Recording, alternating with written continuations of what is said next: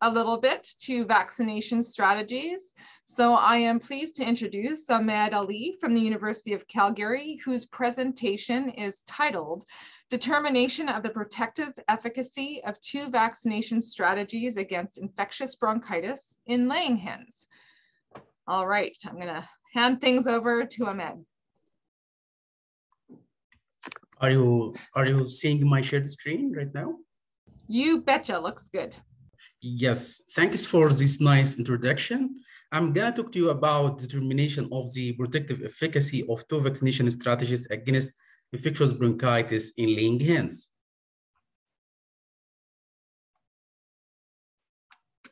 Sorry. Firstly, I'm going to give you a short overview about infectious bronchitis virus.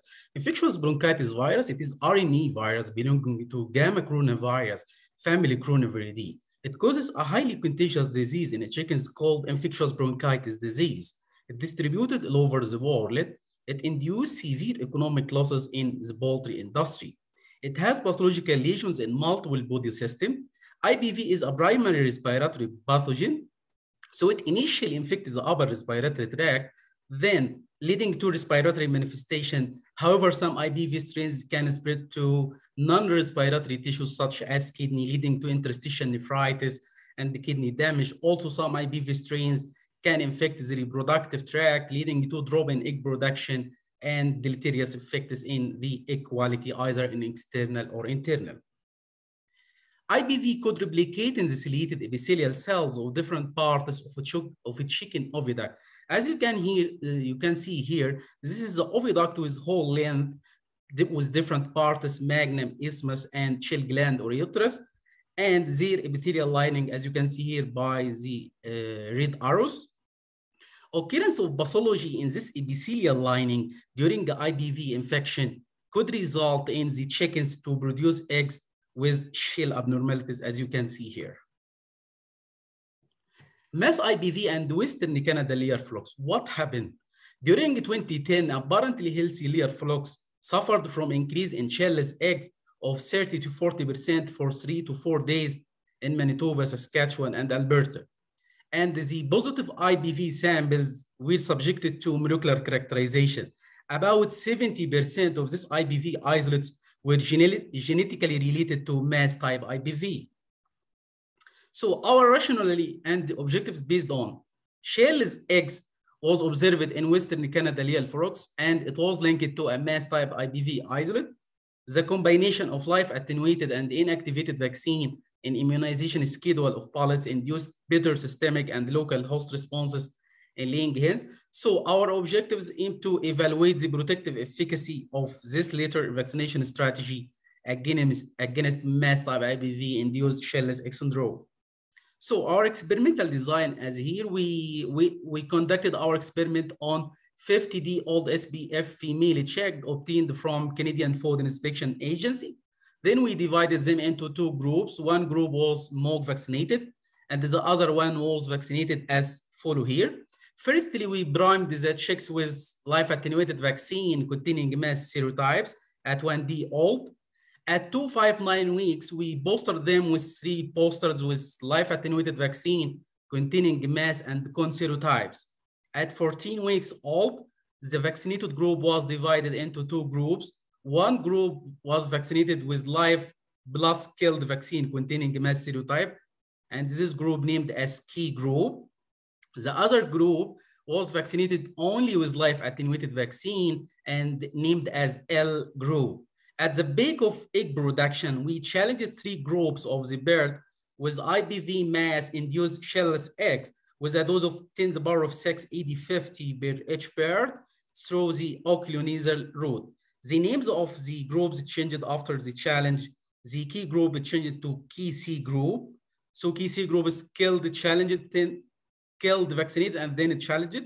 Live vaccinated only, then it challenged, named as LC. Non-vaccinated, it challenged, called NVC group, and the non-vaccinated, non-challenged, named as con group or control. We kept the birds for about 2 weeks, and then we did monitoring for the birds for the daily egg production and egg production abnormalities and clinical signs. and we collected blood samples and oropharyngeal and cloacal swabs at different time points. At the end of the 2 weeks, we did euthanasia and sampling of all the groups. The results, our results, firstly, the clinical signs, as you can see here, only birds in the non-vaccinated challenge group showed respiratory distress. It started from 3 dBi and subsided at 10 dBi. As you can see here, the mean clinical score in the non-vaccinated challenge group was significantly higher, started from 4 dBi until 6 dBi when compared to the other groups. You can see here also the peak of clinical severity of the signs was observed at 5 dBi. For the daily egg production, no decline of daily egg production could be reported in all groups. For the external egg quality and the internal egg quality, firstly, we observed no abnormalities in all non-challenge groups and in killed vaccinated challenge group as well. And you can see here from this table, most of the external egg quality abnormalities were observed in the non-vaccinated challenge group. It started from 3 dBi until 11 dBi, and we observed it with a lesser degree in LC group. Also, we can see here from this table, the internal egg quality abnormality were represented only by presence of watery albumin at different time points in the two groups.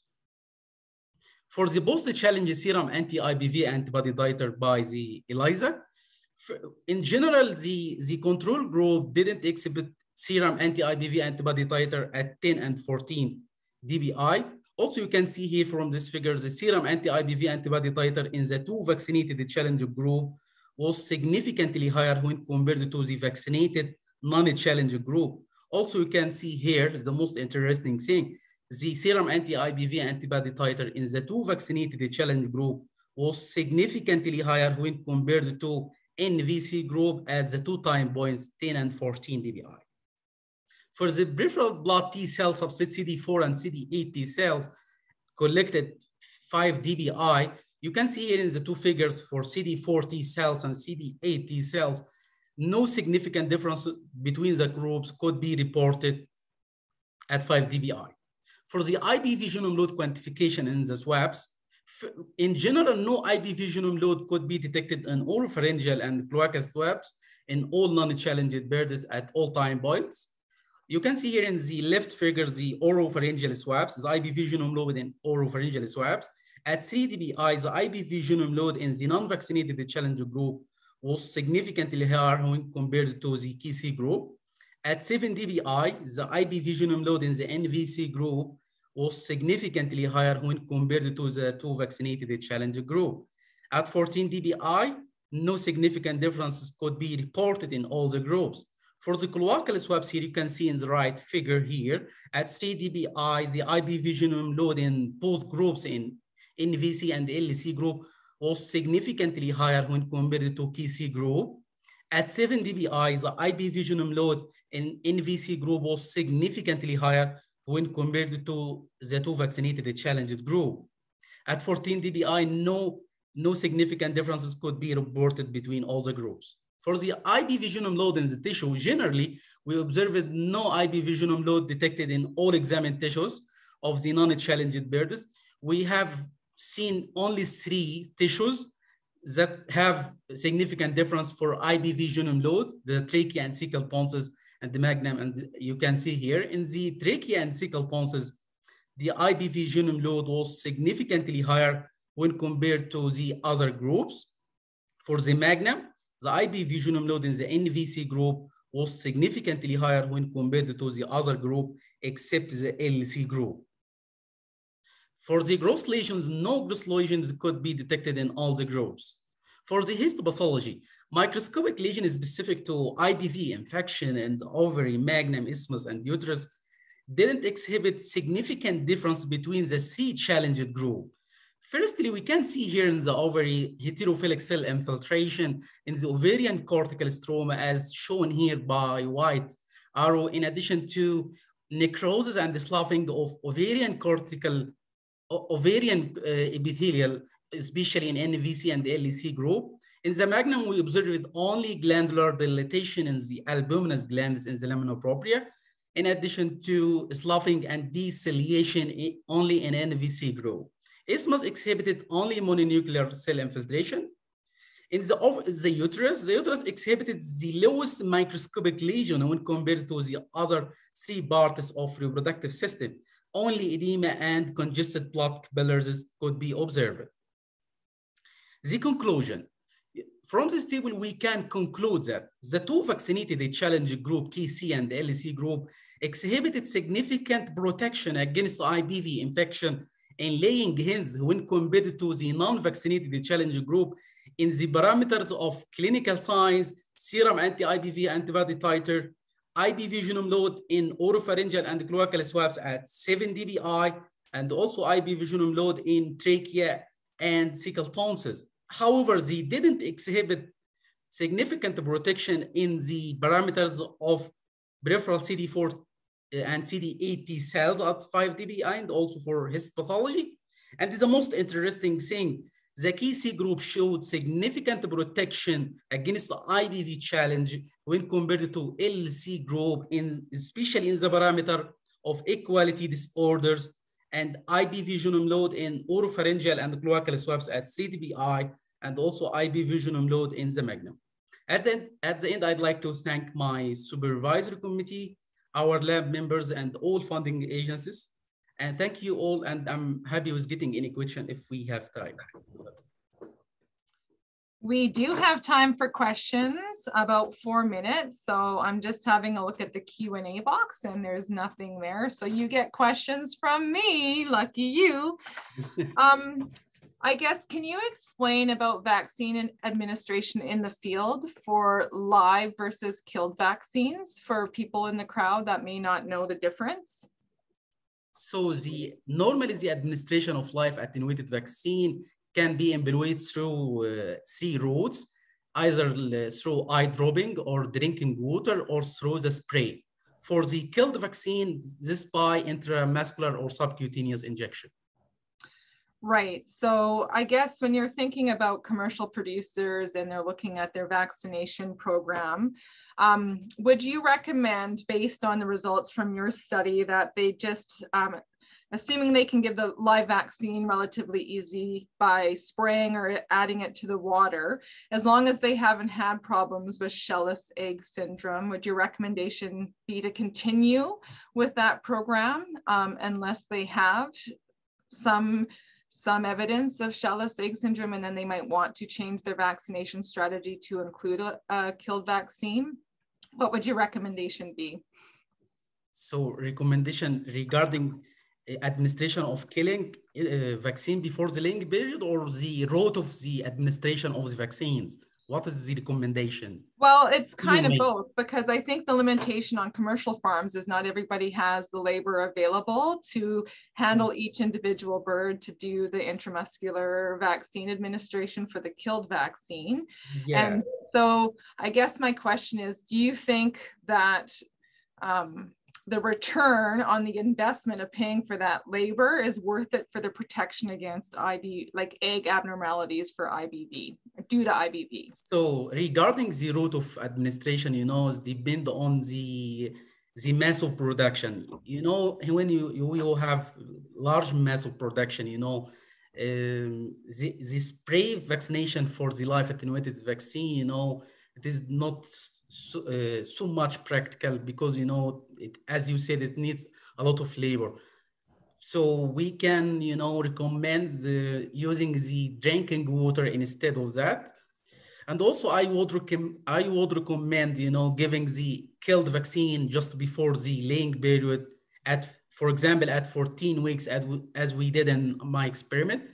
This enhances the humoral immune and cell-mediated immune response, especially in systemic and on the level of local and systemic immune response. Good, thank you. And there is a question in the Q&A box. Yay! It says, can we say the protection came from the inactivated vaccine, as the live vaccine did not provide the protection in your experiment? Yes, regarding the as I shown here in my table, in my last table, the only difference between regarding the protection against the IBV challenge, the group that given the killed vaccine, you know, showed protection against equality disorder, and also IPV genome load in the oropharyngeal and cloacal swabs. And also, you know, when the giving, you know, the best way of the vaccine or the preferable vaccine, you know, it has to, you know, decrease the shedding of the virus. Yeah, I would recommend, you know, giving the inactivated vaccine, you know, firstly booster the birds with live attenuated vaccine, and then booster with killed vaccine before the laying period. As we can see here, the key C group, you know, showed significant protection, especially against equality disorder and viral shedding. And, you know, viral shedding, you know, this is very important regarding the IPV, and this is what decrease the morbidity in the layer farms. Great. Thank you for your answers, Ahmed, and your presentation. I'll get you to